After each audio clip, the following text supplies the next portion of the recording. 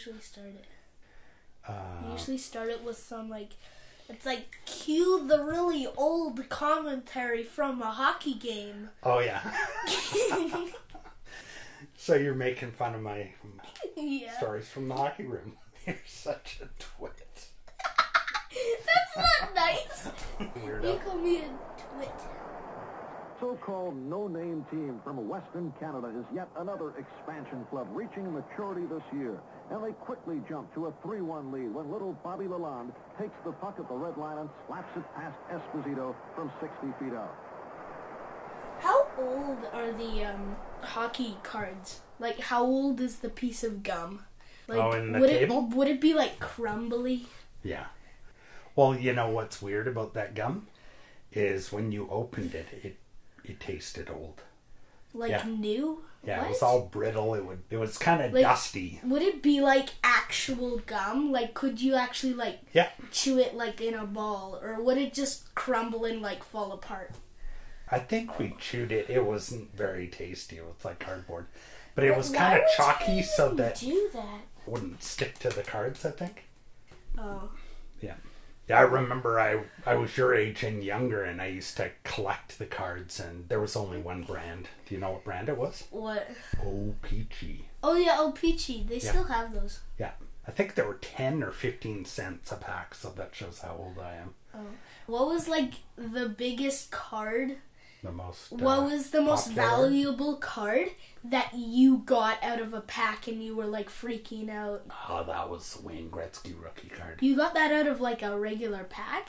Yeah. That was, like, 1980, so I would have been your age. I would have been 11. Yeah. Tell them about the story where you stole $5. From Papa? Yeah. Well, when I was probably 8 years old, and I was a good kid. I was an honest kid. And I was collecting, each set was 396 cards.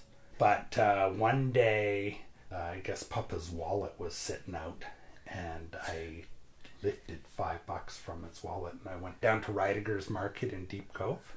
That's where I grew up, right in North Van. You know, it was always really fun and rewarding to have, you know, 1 or 2 or 3 packs of cards.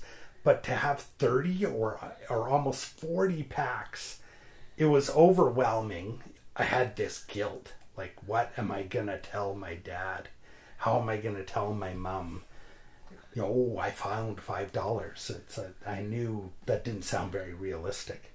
And so if we did something wrong back then, we'd get the wooden spoon. Or usually it was just the threat of the wooden spoon. You'd hear the drawer open. That's where the wooden spoon was. But would they like take a knife and flick all of the wood grains up so that there's like slivers sticking out? No. Or smack. I don't know what you've been listening to, but Pull anyway, out the slivers. I can't. Ow. I think Papa gave me a spanking twice or something, but I sure as heck remembered it. So anyway, I was racked with so much guilt that I came clean early. And instead of getting in huge trouble, I think it was an early lesson that if you make a mistake, own it. And I did have to pay him back, and I was in big trouble, but not nearly as much trouble as I would have been. You know, I always thought they'd have the stars like Bobby Orr and Guy Lafleur and, you know, Ken Dryden. I always loved Ken Dryden, right?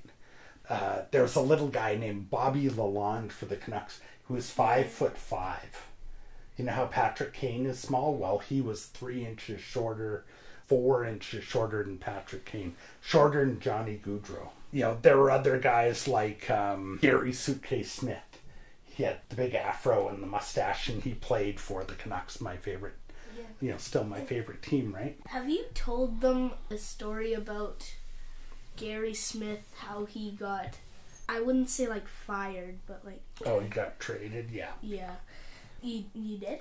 Yeah, I told Dave that one and the other hockey room stories. Did you tell them that it was a fake? You know, I read online that only part of that was true. The rest of it was made up. He never said anything about the dog food. Oh. Yeah.